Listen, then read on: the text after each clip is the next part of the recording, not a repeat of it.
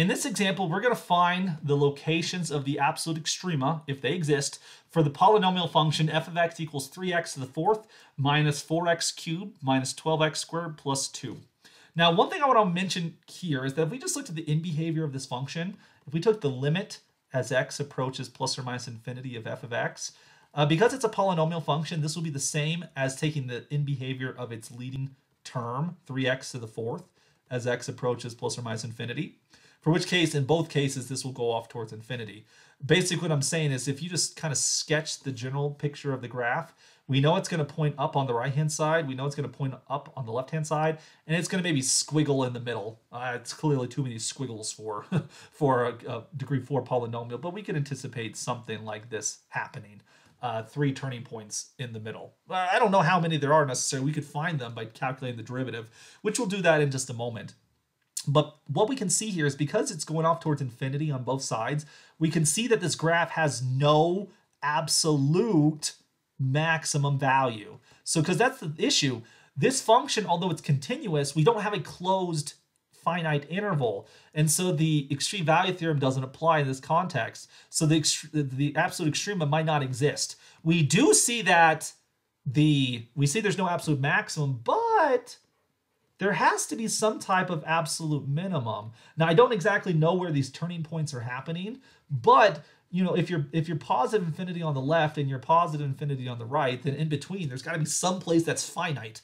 And the smallest finite value, because it doesn't go off towards negative infinity, guarantees there is an absolute minimum. So even when the extreme value theorem doesn't apply, we can be guaranteed some absolute extrema if we investigate the graph. So let's figure out where those are.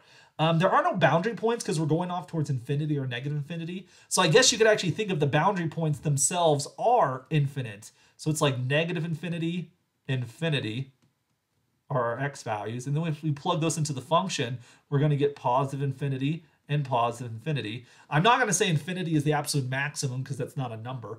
But we see that there is no absolute maximum because we can get bigger, bigger, bigger, bigger, bigger. What about the function? Well, we need to find the critical numbers here to figure out where that minimum value is going to be. So we calculate the derivative. So f prime of x by the usual power rule, we're going to get 12x cubed minus 12x squared minus 24x. The 2 will disappear because, well, it's a constant. When you take the derivative of constant, it goes to 0. Our goal is to figure out where is the derivative equal to 0, where is the derivative undefined. The derivative is a polynomial, so it's not undefined anywhere. This function is differentiable everywhere, but it could equal 0, so we need to factor it. Looking at the terms, we see there is a common, the greatest common divisor is going to be a 12x. We can factor it out. That leaves behind x squared minus x minus 2, for which that also very conveniently factors, does it not? It'll factor, we need factors of negative 2 that out to be negative 1. We're going to get x minus 2 and x plus 1. So this tells us our critical numbers are going to be x equals 0 from this one. We're going to get x equals 2 from this factor, and we get negative 1 for this one right here. So we write those in our table. So we're going to get negative 1, 0, and 2. Now plug these numbers into the function. So for example, if I plug in 0, 0, 0, you get a 2. So f of 0 is equal to 2, excuse me. If you plug in negative 1, so f of negative 1, you're going to get 3 plus 4 minus 12 plus 2. So 3 and 4, excuse me, are 7 plus 2 is 9 minus 3. That's going to give us a negative 3. Which we add that to our table. And then lastly, we have to do f of 2. So f of 2, you're going to get 3 times 16, which is 48, minus, well, 2 cubed. Did I say that first one right? 2 to the 4th is 16 times 3 is 48. Then the next one, you get 4 times 2 cubed. 2 cubed is 8 times 4 is going to be 32. And then the next one, you're going to get a negative 12 times 4, so that's 48. So those conveniently cancel out. And then you get a plus 2. So it looks like we get a negative 30 when we're done. Just doing the calculation there. And so the absolute minimum value is going to have to occur at the smallest value in this table, which we see is negative 30. So this function does, in fact, have an absolute minimum value. And the value is y equals negative 30, and it occurs when x equals 2. So kind of like our graph suggested, although the exact picture isn't quite right. It was just a guess, right? But we knew there was going to be an absolute minimum value. It happened when x equals 2, we're going to get y equals negative 30. And there is no number in the range smaller than y equals negative 30.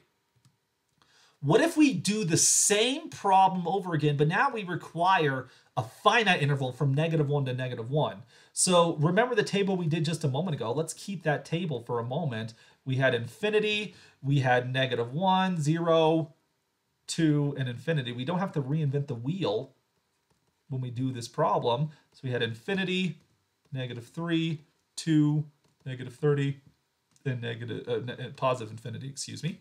So if we restrict it just to be -1 to 1, then we have to include the endpoints.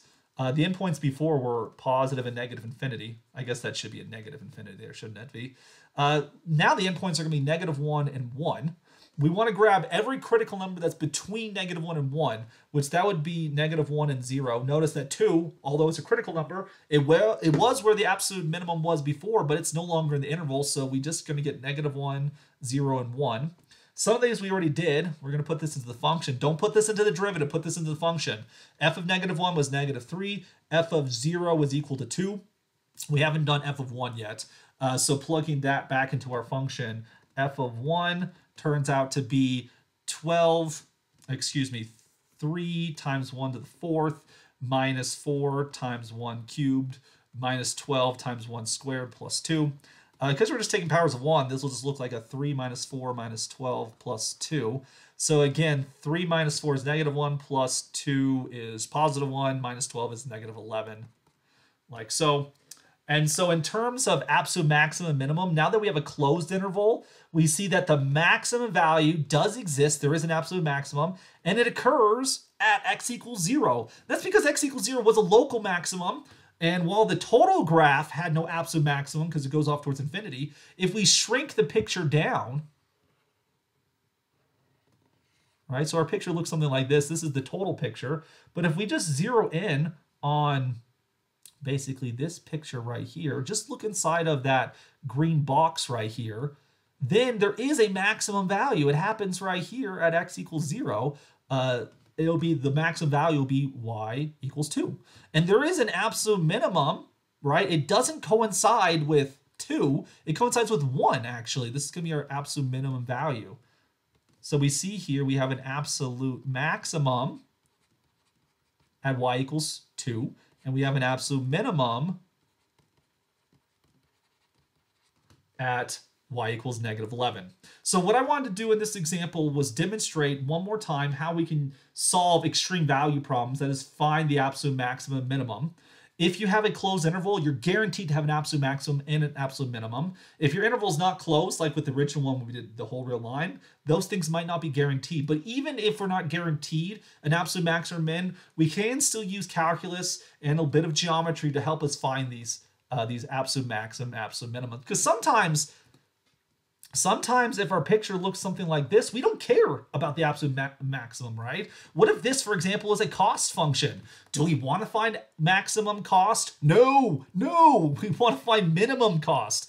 And so this is the only value we care about. And this is something we're going to see later on in this chapter as we eventually approach something called optimization problems, where we want to find the best thing to do, and that'll coincide with finding an absolute extremum.